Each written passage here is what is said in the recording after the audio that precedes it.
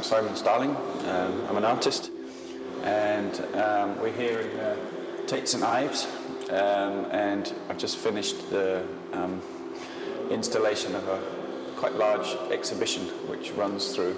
the 5 galleries. When I came to St Ives to visit the galleries here,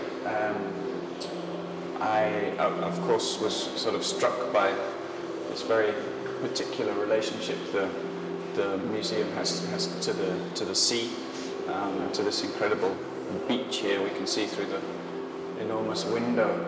and it brought to mind an exhibition that I'd made in Orkney, in a fantastic little gallery called the Pier Art Centre in Stromness. What we've done is reconstructed 2 of the galleries from Stromness, from the pier, on this kind of scaffolding structure, so that the view through the window of the Pier Art Centre becomes, of course, the sea here in St Ives. There's a ship inside, well, there's 2 ships actually, a project of mine made in Scotland called Autoxylopyrocycloboros, which is a kind of self-defeating voyage made on a small wooden steamboat,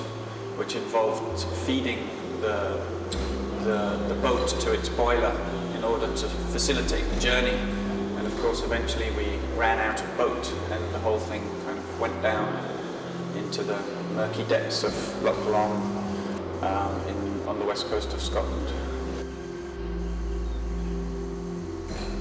The curator of the exhibition,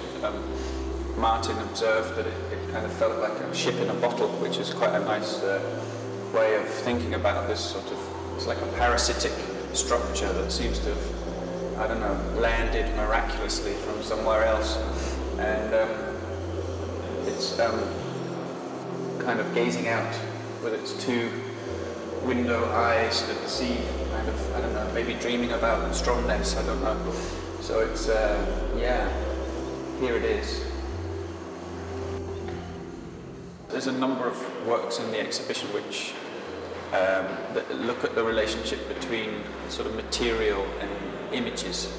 There's a work, 1 Ton 2, which is an image of a platinum mine made using a kind of outdated form of platinum photographic printmaking, as well as a sort of sculptural, sort of physical sense to the work. There's also a kind of an economic sort of global geography to the work as well. And I'd heard about the Cornish china clay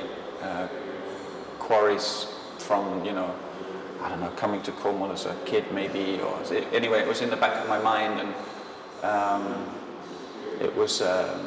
yeah, I often like to sort of, I don't know, ground the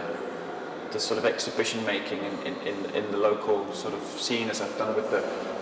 the pier here, and it just seemed a very natural thing in relation to some of the other works that I've been making over the last 5 years, to sort of go and see that place and to think about how that could become part of the exhibition.